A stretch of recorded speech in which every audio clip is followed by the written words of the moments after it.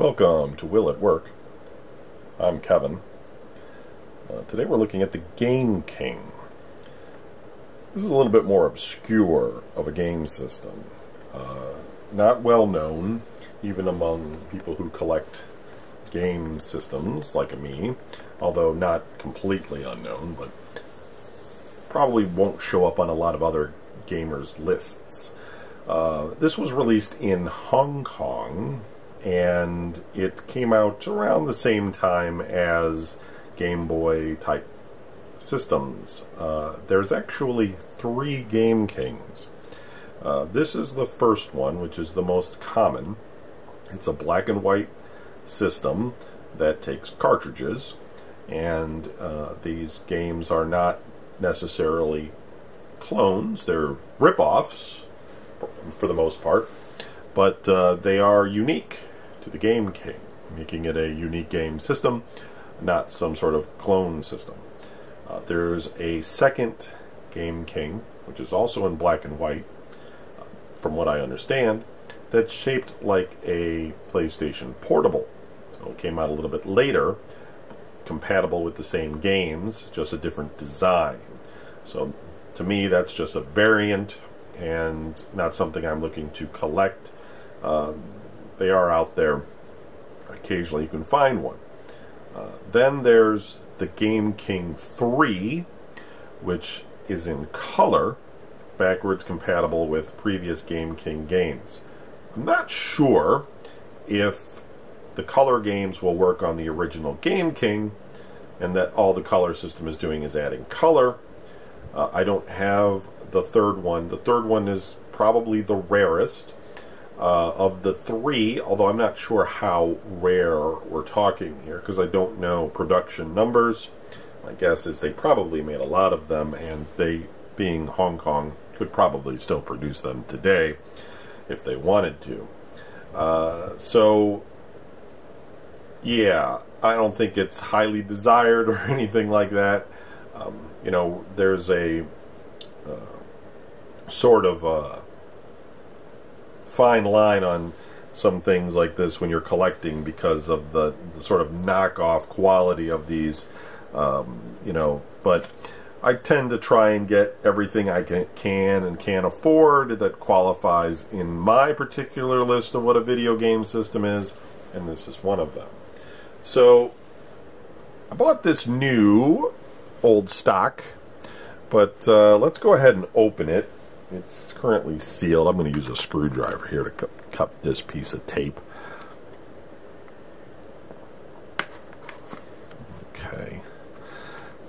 I'll take it out here.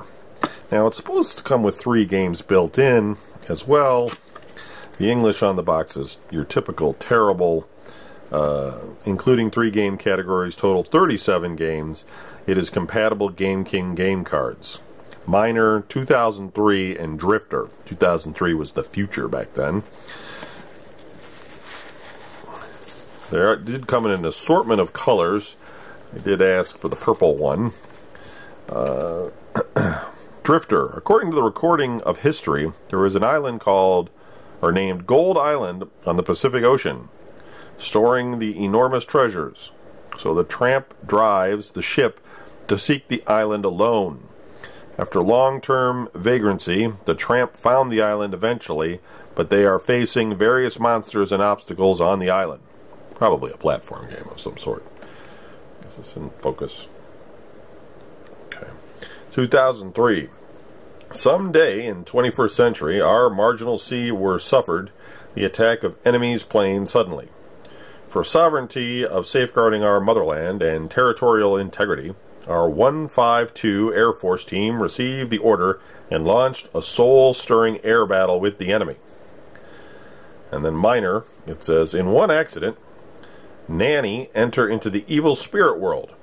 After experiencing all sorts of difficulties, Nanny found the time channel to get back to the modern society at last. However, there are 25 toll gates in the channel, and there are various evil who are defending each toll gate. In order to come back, Nanny used the modern weapon to defeat the various kinds of evil. That's some thrilling shit right there. Alright. Let's take it out of the plastic. Comes with a manual that's got to be absolutely worthless. All right, so the screen is not that large, right? I mean, it's, you know, it's down to a bevel. It's a little standard-looking LCD screen. Got a D-pad. Actually, it doesn't feel that bad for a D-pad. It doesn't look great, but it doesn't feel bad. A and a B button. And there's a couple bumpers up here, but they don't move. Guess they're just there for looks. If they do anything, I'd be surprised. I think it's mostly just like a Game Boy Advance rip-off looking design. And there's the cartridge port. Now, it didn't come with cartridges, but like I said, it's supposed to have 3 games built in. Let's take the battery cover off and pop in a couple of AAAs. Let's see what we get.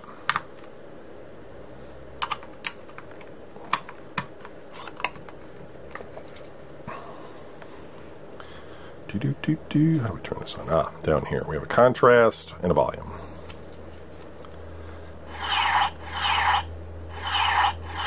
Alright, so we've got it's like a standard matrix display. It's pretty limited. This is a step up from, say, a Microvision, but I would say that, yeah, this is way below Game Boy Advance quality here. Oh, there's a start button. Drifter.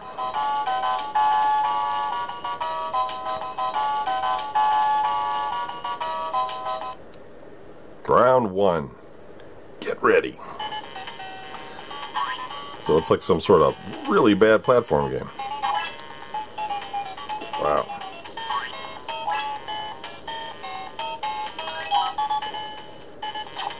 Oh, I can throw a banana. It's kind of blurry as you move.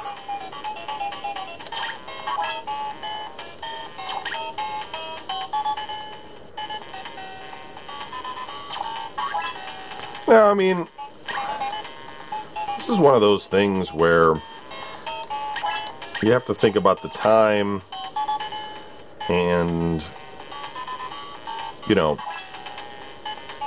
what was the Game Boy really expensive in Hong Kong? Probably. Was this really cheap? Probably. This might have fit the bill for somebody that couldn't afford something like a Nintendo handheld. I will say, though, that the large graphical, since there's no backlighting, the large graphical elements here are, yeah, you know, makes it easy to see. There's like no problem there. Alright, let's go back. This is Game King. TimeTop. It's like 2003.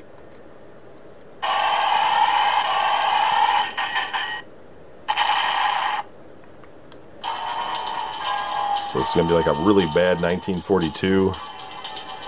Yeah. Oh, Jesus, I already died. So much for the war. This is almost unplayable.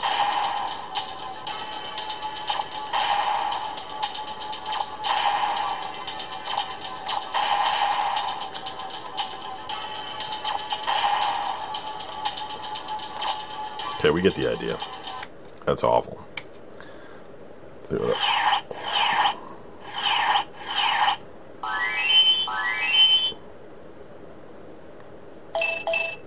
and minor. Mine battle. Okay, just have to do with a nanny. Oh, this is like Bomberman.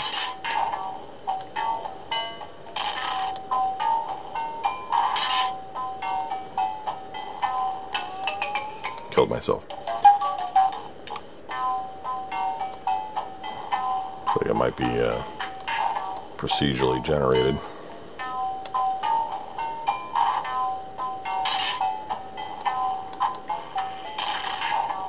Yep. Okay, well, there's not much else to say about this. Game King. Now you know why you've never heard of it. But there are actually quite a bit of games made for this thing.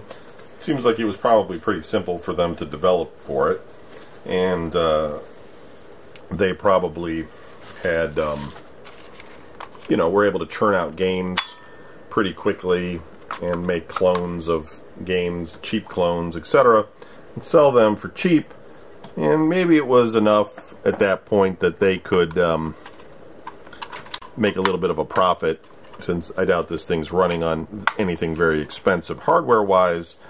You know, they could probably sell it for 20 bucks or something and sell games for, you know, $5 each or whatever it was back in those days, and make a little bit of money.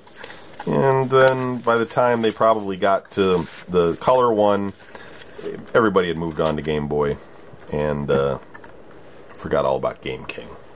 So it's a keeper. It works. It's weird, but it's one for the history books. Thanks for watching. See you in the next video.